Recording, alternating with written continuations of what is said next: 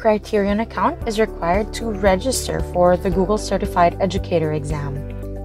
If you do not have a Kryterion account yet, please follow these steps. You should always start from the Teacher Center site to register. The link to the Teacher Center is posted at the description box so you can easily access it. Once the site has loaded, you can hover your mouse on the For Educators tab and under Certifications, choose Product Expertise. Click the Get Started button to start registering for your exam. Click the Register button to proceed. Under Language, choose English and then click OK. You will be asked to log in your account. Click on your school's email account to sign in.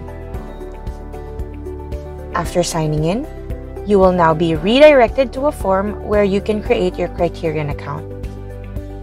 Under Login, type in your school's email account, and this must be the same email address you used in the Teacher Center.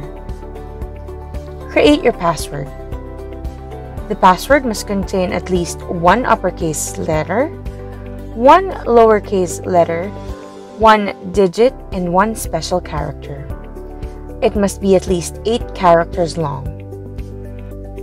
Type in your password twice.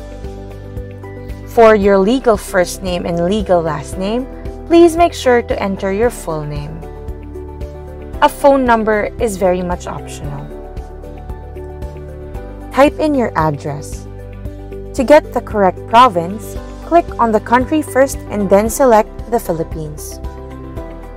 Please remember that the postal code is required, so type in the correct postal code. For the secondary email address, this can be your Gmail account or other account not under your school's domain. For the primary relationship with Google, select Educator. For your name you wish to appear on the certificate, you may type in your full name and your post-nominal titles like LPT, PhD, MA, RN, and so on and so forth.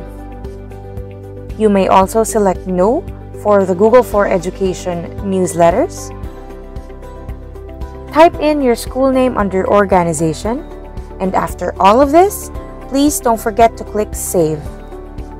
Once done, you will now be redirected to the Kryterion landing page. From this landing page, you may now register for an exam or check your upcoming assessments or exams and the certification that's under your name. That's it! You're now ready to register for an exam since you've already created your Kryterion account.